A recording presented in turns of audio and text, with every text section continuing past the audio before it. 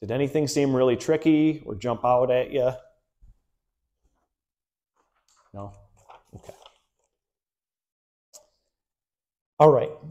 Before we go on, let's talk a little bit more about what is a potential. I feel like you talk about it in physics. Am I okay to erase this, by the way?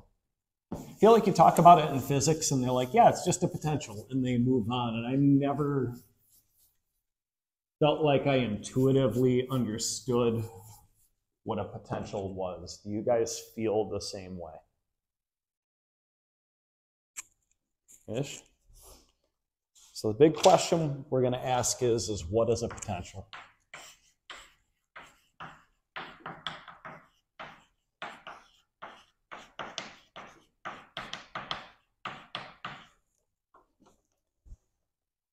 So what do you guys, when you see the word potential, what do you think?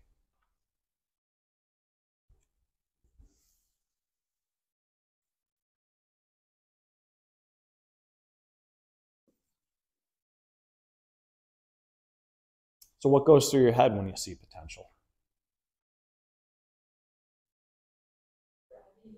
Gravity. Yeah, gravity is a potential. It's a bias. What else do you think of?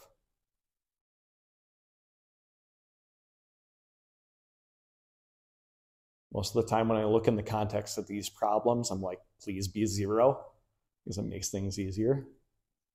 But intuitively, like, what do you feel like a potential is?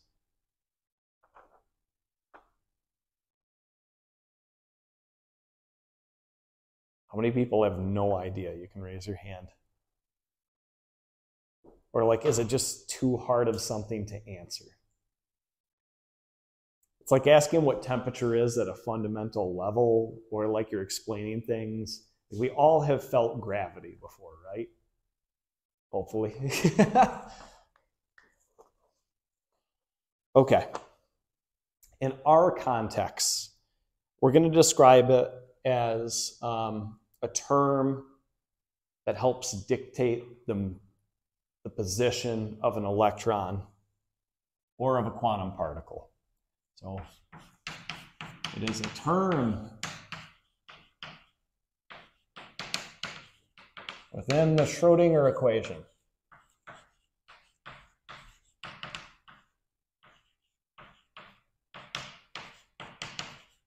That guides the movement. That's not a Q.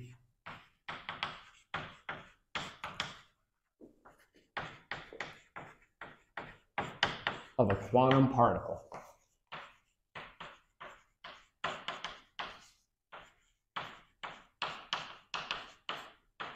Barnacle.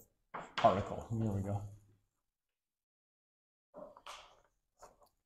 Okay. So you mentioned gravity, right? That would be an example of a bias.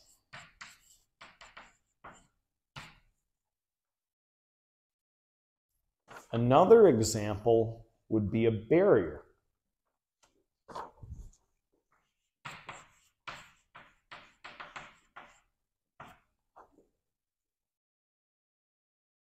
It's something that impacts the behavior of the system.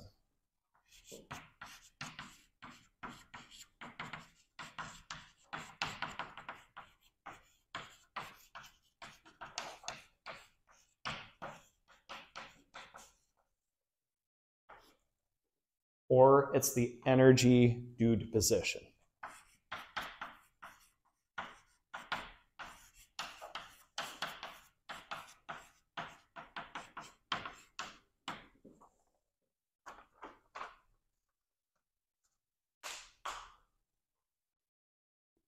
Like I said, when we look at different quantum systems, generally the kinetic energy portion is left alone. We tend to just look at